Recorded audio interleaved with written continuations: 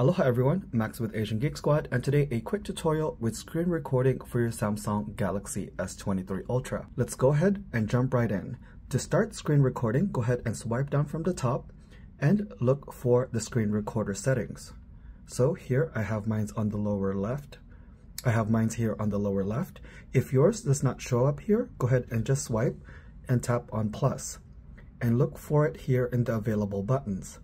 Once you find it up here, go ahead and just tap and hold and swipe down, and this is where it'll be saved. Before we start our screen recording, let's go ahead and go into settings. And you're going to go ahead and tap on advanced features and screenshots and screen recorder.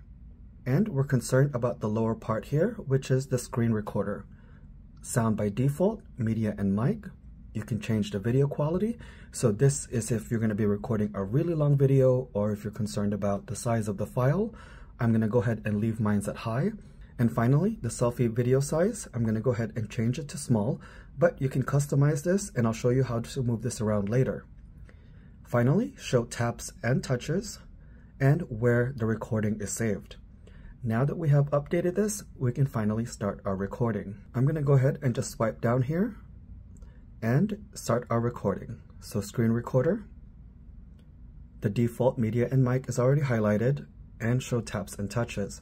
Let's start recording. There is a 3-second countdown.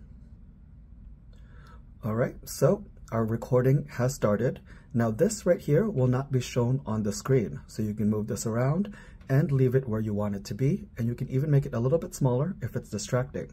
If you want to access it, just swipe on it. Here, if you want to write on the screen, you can write on the screen. And we can even show our selfie.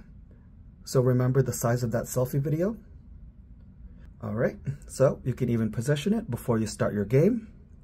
And whenever you're done, you can just tap stop. And you will get a notification to see your recording. So as you notice here, let me turn this volume down a little bit. As you can see, we didn't notice that little menu bar icon, but you can see the taps on the screen and wherever I was swiping. Now let's fast forward a little bit to see the blue ink. Oh, there's the blue ink. And fast forward a little bit and you'll see the video icon. Alright guys, so that is it. Hopefully this helps you with your screen recording. Alright, thank you guys for watching. Aloha.